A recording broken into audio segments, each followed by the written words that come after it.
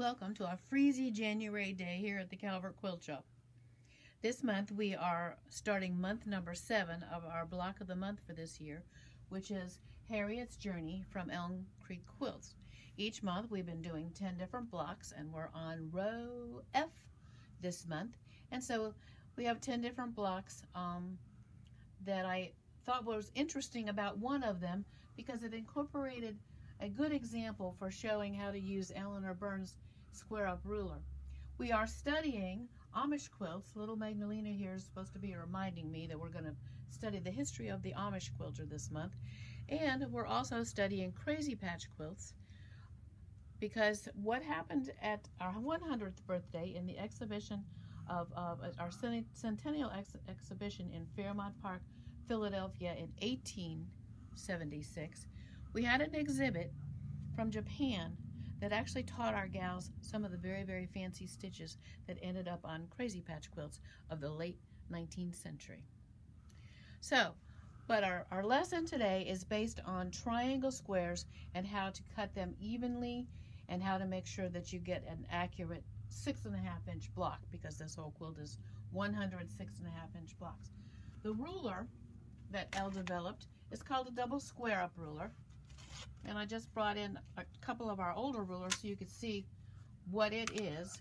Okay, the bottom half of the ruler is nothing more than a 6.5-inch square up, which you can use to cut all sizes of squares up to 6.5 inches. The top portion of it, however, is a triangle square up ruler. Okay, and it will square up any triangle up to 4.5 inches square. So if you look at Massachusetts, you have a half square triangle in these 3 areas, and you have a quarter square triangle in these 4 areas. This month there's a lot of those in our block, so I decided it would be a great idea to just review again how to make them with what we call the house ruler. So let's start off with a half square triangle square.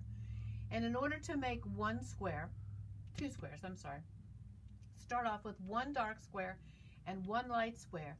Now notice, we want to square up to 2.5 because a 6-inch 9-patch finished is 9 2-inch squares. So that means each one of the blocks we put into our block are 2.5 inches before they get sewn in with our 1/4-inch seam allowance. So if we start off with a little bit larger square, a 3.25-inch square of dark and light, put them right sides together, draw a line on one diagonal, sew a 1/4 inch to each side of that, cut the line. Now at this point, normally what we used to do is we would open those up, press them, and then square them up to 2.5. What happens with the square up ruler is you keep them folded, and you find the 2.5 on your square up ruler, and you put the 2.5 right on your stitching line. And what happens, and I have the better diagram is right here.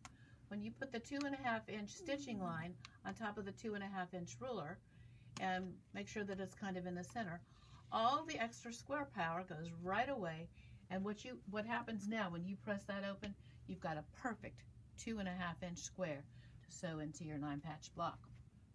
Now the only difference between that and the quarter square, of course, is we have twice as many triangles, but this time we're going to cut even just a little bit larger because we're going to be cutting in 2 directions.